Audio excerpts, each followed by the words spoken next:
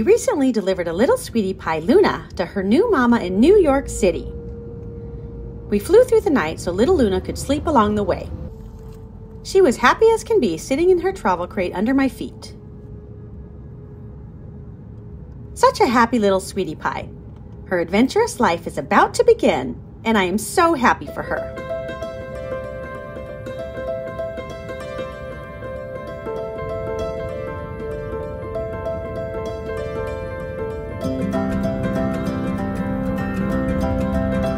We landed at JFK in the morning and were planning on taking in a few sights along the way. I'm always curious just how dog-friendly each city is when I visit them, and I had no idea what to expect with New York City.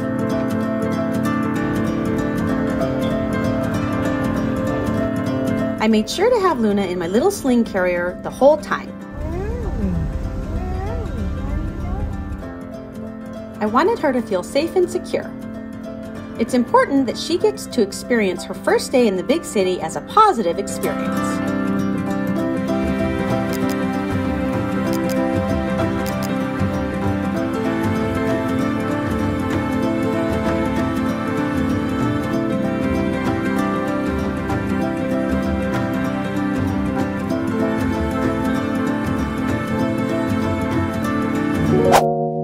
Our first adventure was the intimidating New York subway system. I can tell you firsthand that it's a bit confusing with the various lines, the northbound and southbound platforms.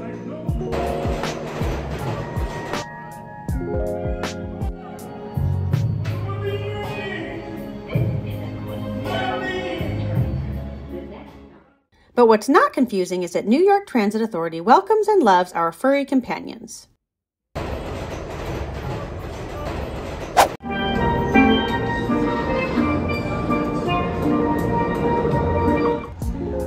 On to Greenwich Village and its cafes and art and music flair.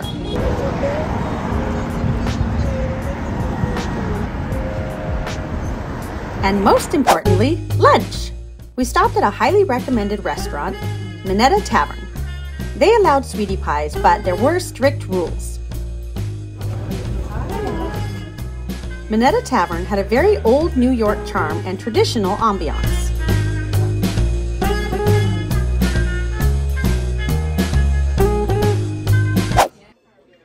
The burger was recommended and delicious, but James's lobster roll was also amazing. So dining in New York, dogs are allowed, but with restrictions. Our next stop was Washington Square, the heart of Greenwich Village and the famous Washington Square Arch. This park was a dog lover's highlight. There were doggos left and right. Most sweetie pies were on leashes. However, there was an off-leash area as well.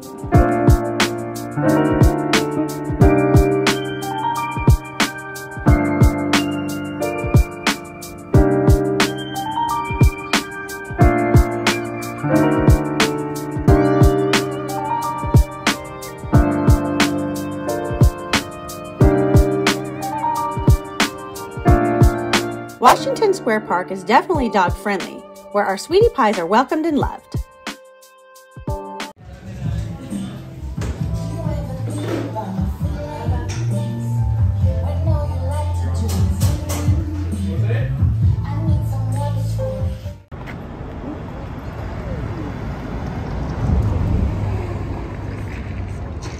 Our next stop was the Highline Park, and we were immediately greeted by this sign. Well, what can I say? Highline Park is a beautiful elevated park. It is built on the old elevated tracks of New York Central Railroad's West Side Line. I love when a city repurposes old industrial buildings and structures. It maintains the history of the old rail line and provides much needed access to nature. The Highline Park, although not pet-friendly, does provide visitors a 1.45-mile trail along the west side of the city, above the hustle and bustle of the city's streets. The old rail line served the meatpacking district of Manhattan, and the old industrial atmosphere is definitely part of the charisma of this elevated park. Is the Highline Park dog-friendly? Only if you're sneaky! Well, right across from the Highline Park is another brand new park in New York City, the Little Island.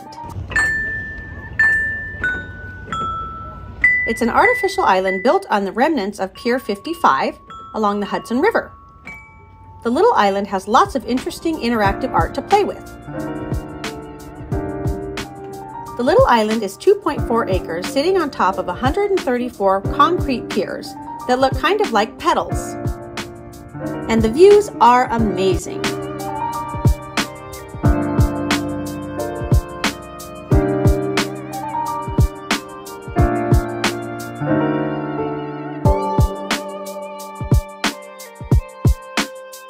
But is this little island dog friendly?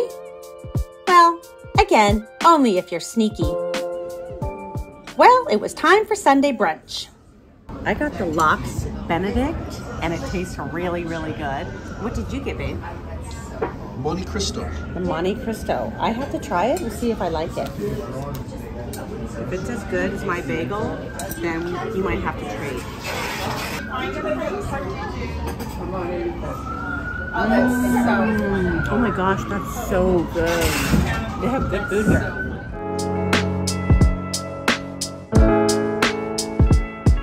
We visited Central Park, and it had to be dog-friendly, right? Central Park is over 800 acres in the very heart of Manhattan. It was so huge that it would take several days to see it all, and we only had a couple of hours.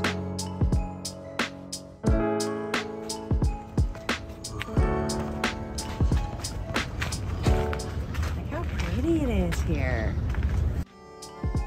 We noticed lots of dogs, along with musicians, artists, and just people out enjoying a Sunday stroll in the dead of winter.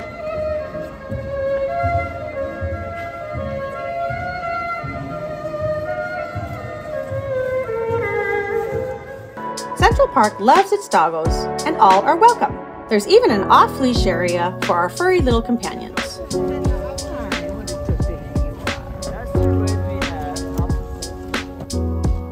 Well, let's go on a carriage tour of the park. This beautiful horse is named Fantasy, and he took us all around the south end of Central Park. Our carriage ride around Central Park was a bit pricey, but worth every nickel.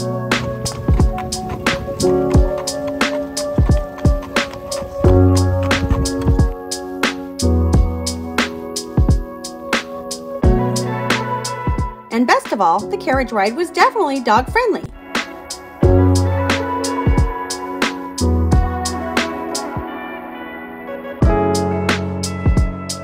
At this point, it was time for a little cocktail, and so we ventured into the famous Plaza Hotel.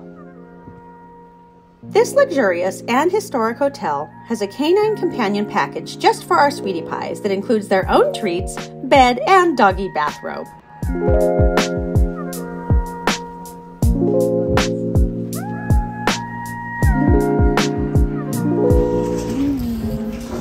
Are you so beautiful? We were here just for a little Sunday afternoon cocktail. Cheers! So the Plaza Hotel welcomes all furry friends, if the price is right. The time has arrived. Luna was going to live with her new mama.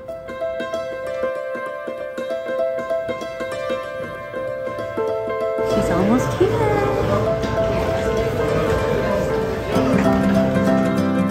Luna's new mama is a person of some prominence and preferred to remain anonymous. And she is delighted to provide Luna with her forever home.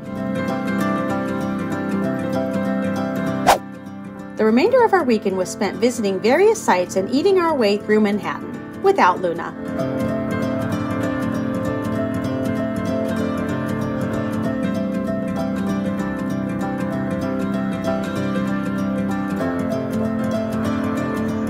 We took in a Broadway musical, which for obvious reasons would not be dog-friendly, so no sneaking in.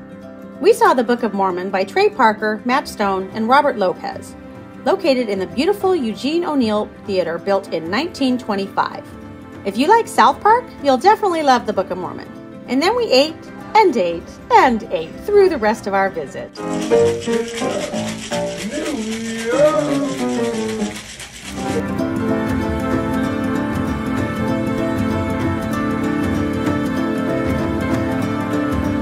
And Luna will get to spend the rest of her life in her new forever home in New York City.